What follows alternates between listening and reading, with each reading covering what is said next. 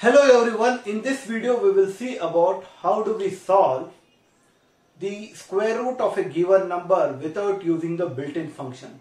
And this we are going to solve using the Babylonian method. Now this Babylonian method is equivalent to Newton-Raphson method of solving the equation x square minus s is equal to 0. Now whenever we compute the square root of a given number, there would be some error range in terms of decimal. Let us call that error range as e. Hence we say x plus e is approximately equal to x, where e is much less than x. Now if I substitute x as x plus e in this equation, it becomes x plus e whole square is equal to s. Or you can write it as x square plus 2xe plus e square is equal to s. Now we need what is the error range? It becomes e into 2x plus e is equal to s minus x square. Now this e is way less than x, that means 2x plus e is approximately equal to 2x. Hence I can write it as e into 2x is equal to s minus x square, or e is equal to s minus x square divided by 2x. Now let us see what is x plus e. That's the next term. Hence we say x plus e is approximately equal to x plus, what is e? S minus x square divided by 2x. Now if I take 2x as the LCM, it becomes 2x square plus s minus x square. This is equal to s plus x square divided by 2x. Okay. Now this is approximately equal to 1 by 2 into s by x plus x square by x is nothing but x. And this will be the next term by adding some error ranges. Right. Now, how do we compute this particular thing? Let us see by taking an example of how do we compute the square root of any positive number. Is that okay?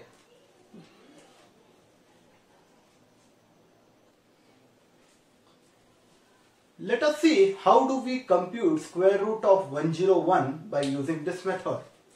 Now, let s is equal to 101 because it is x square minus s is equal to 0. It means x equal to square root of s, and we need square root of 101. Let s be 101.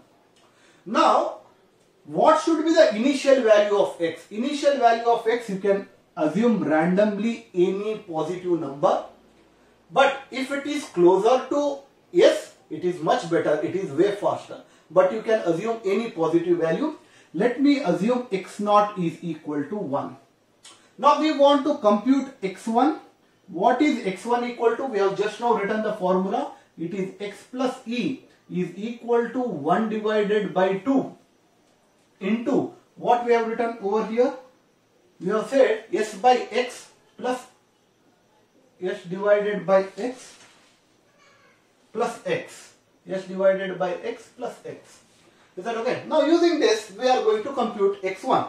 How do we write it? We say 1 divided by 2 into x0. This is x is nothing but x0, the previous term. 1 plus s by x, 101 by 1. Is that okay? Now if I open up the bracket, it is 1 divided by 2 into 102 is equal to 51. Now at this point of time, you have to get the absolute difference between x0 and x1. Now we say absolute difference of x0 minus x1 is equal to 50. Now you need to have some error range to calculate it. Let the value of epsilon error range be say 10 to the power minus 4. We want accurate up to 4 decimal places. Is 50 less than or equal to epsilon? No. Therefore, we should continue the procedure. Now here we compute x2. What is x2 is equal to? 1 by 2 into x1 plus s divided by x1. Now this is equal to 1 divided by 2. What is the value of x1? It is 51 plus 101 divided by 51. Now if you solve this particular thing, I have already did it, you get 26.490. Now again you get the absolute difference of x1 minus x2. Now what is x1 minus x2? 51 minus 26.490 is somewhere around 24 point something. Is it less than or equal to epsilon? No. Therefore you should continue with the next step. Hence we say x3 is equal to 1 divided by 2 x2 plus s divided by x2. Now is equal to 1 by 2 into what is x2? 26.490 plus 101 by 26.490. Now if I solve this particular thing, we will get 15.1513. Now again you get the difference between 15.1513 and the previous term is what? 26.490. Is it less than or equal to epsilon? No. Therefore we go to the next step. That means till it converges we are going to solve this. Now x4 is equal to 1 divided by 2 x3 plus s divided by x3. Now 1 divided by 2, what is x3? 15.1513 plus 101 divided by 15.1513. Now if I solve this, we get 10.9086. We get 10.9086.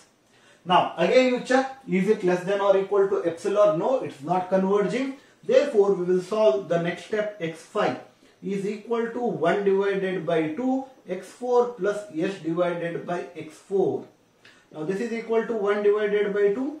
What is x4? 10.9086 plus 101 divided by 10.9086. Now if we solve this particular thing, we will get 10.0836. We will get 10.0836. Now again you subtract these two. Is it less than or equal to epsilon? No, it is not less than or equal to epsilon. Therefore we will go to the next step. Now what is the next step over here? Next step we will say x6. And I write x6 is equal to 1 divided by 2 x5 plus s divided by x5. Now this is equal to 1 by 2. What is s5? It is 10.0836 plus 101 divided by 10.0836. Now if we solve this particular thing, we will get 10.04. We will get 10.04987. Now, is 10.04987 minus 10.0836, is it less than or equal to epsilon? No. Go to the next step. Now, we say x7 is equal to 1 divided by 2 x6 plus s by x6.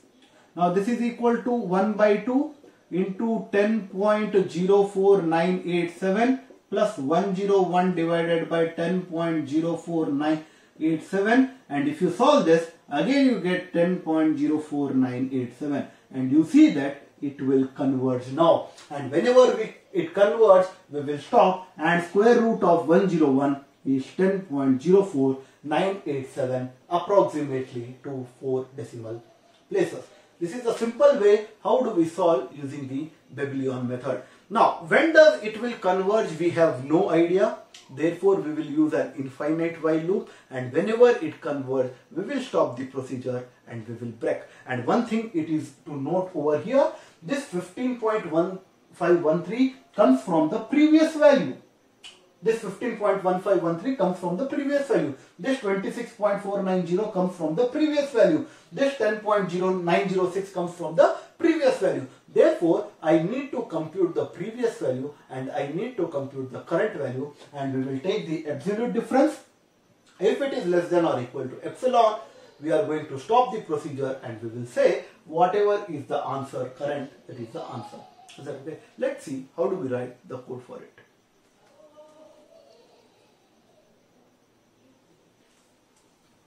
Let us see how do we write code. Let n be the number for which we want to find the square root. We will read the value of n. Now suppose say the value of n is 101.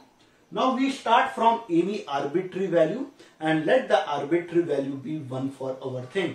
And what do we say? We say the previous value is 1 and I need to compute the current value.